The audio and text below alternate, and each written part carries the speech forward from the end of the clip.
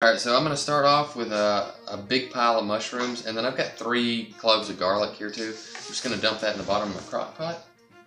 And then I'm just going to spread this out over the bottom. So rabbit's super lean, and to me it's somewhere between chicken and turkey. And you can look at it and tell it's all white meat, you know, just like chicken would be. And then, so what I'm going to do is just a really simple like brine rub thing. You kind of treat it, like I said, just like chicken or turkey. I've got some salt, some garlic powder, some Cajun seasoning, and some black pepper. Just gonna mix that up and rub all over this.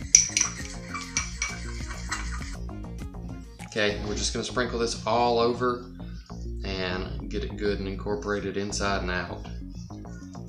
Alright, so that's pretty well covered, and then I got inside the cavity pretty well too. We're just gonna set that right on top of our mushrooms and garlic.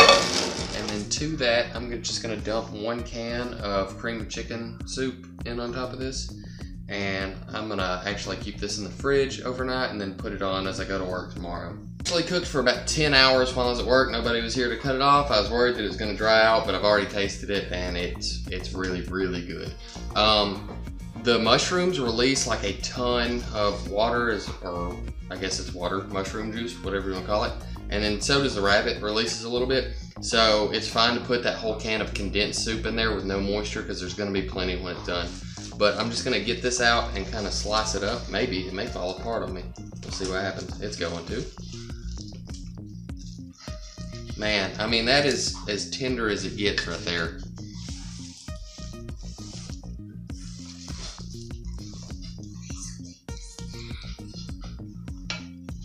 And then I'm just gonna stir this up with the mushrooms and stuff.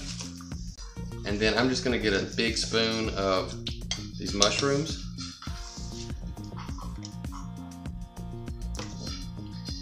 And then get to slicing on this rabbit. So I'm just gonna take this back leg off because I cooked it and I'm calling the back leg on it. So it's gonna be just very similar to a chicken leg and thigh. It's just gonna peel right out.